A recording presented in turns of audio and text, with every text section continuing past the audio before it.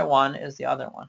Everyone understand? This is very key, and I find that this is really helpful to a lot of students, and it helps so much, like enormously, when you're studying for this board particularly, but like probably all the boards, you know, if you can just see something that has like two things that you need to memorize, just memorize one of them, as long as the other one's the opposite situation, and then you just saved yourself like a whole lot of memorization, and you save yourself a lot of time as well, which none of us have a lot of, right?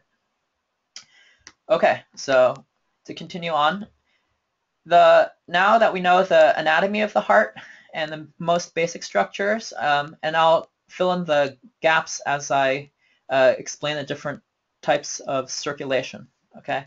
So as you can see in this picture now, this has blue and red, okay? Conventionally, blue is deoxygenated blood, okay?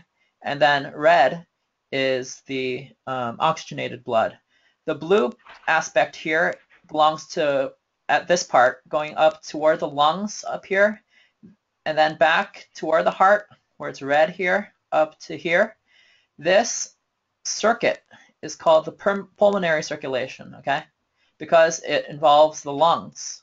So medical terminology here, you can see already, helps you a lot, because you see the word pulmonary, you should think lungs. Pulmonary circulation goes from heart to lungs and then back to heart, and it involves the lungs. So it's called the pulmonary circuit. So it goes from here to here and then back to the heart. That's one circuit. Now the heart has a second circuit.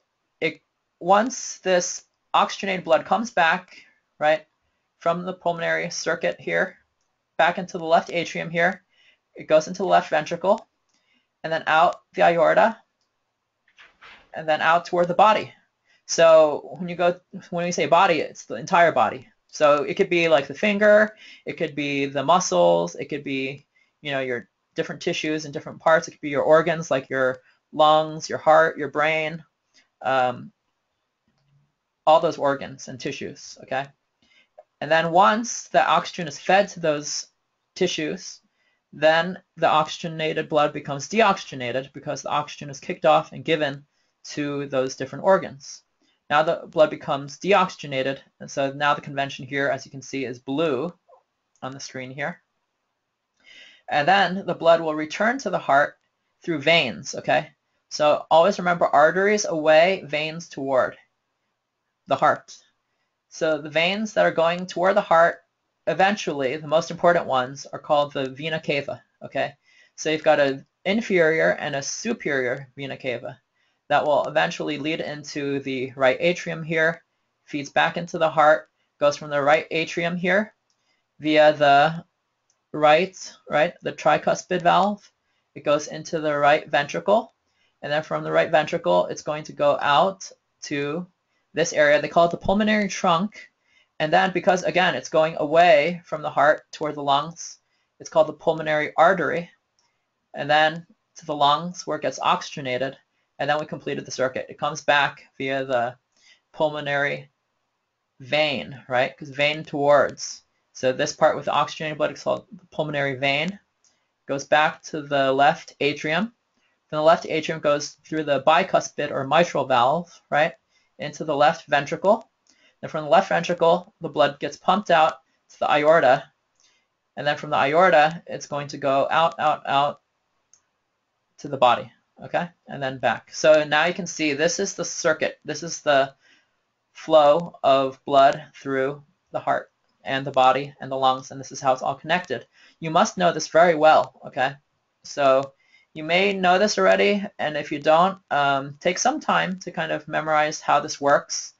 And if I were you, just pretend that you're like a blood vessel. Start somewhere in the heart to test yourself, or test yourself by putting, you know, the blood vessel in the lungs or in the body, or here in the aorta, or here in the pulmonary vein, or here in the pulmonary artery.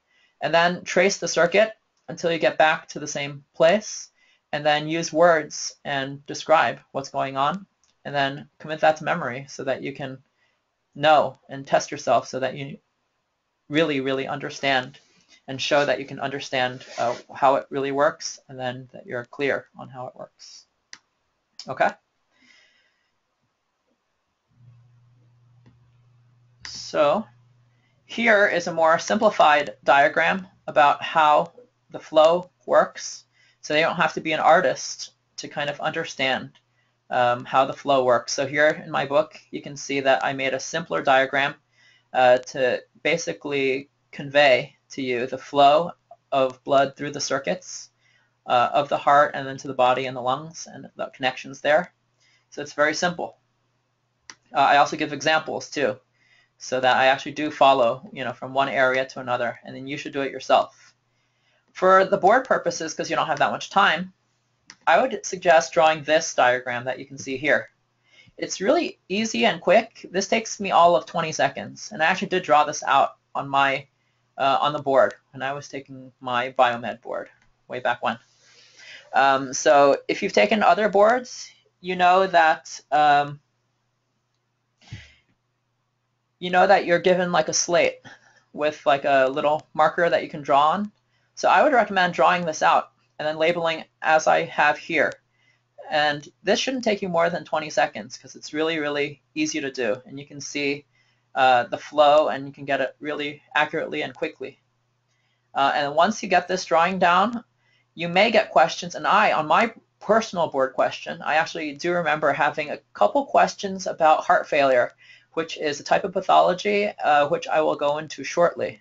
And then you will see kind of how this all comes together, and it shows why you should take the time to kind of learn things such as this. So if you're ready, let's do it right now. Let's talk about heart failure. Okay, now we're talking about different pathologies.